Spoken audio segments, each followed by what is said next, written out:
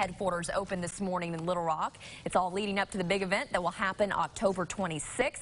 And for the first year, Race for the Cure is now the More Than Pink Walk. It's still the biggest event celebrating breast cancer survivors and also raising money for Susan G. Komen.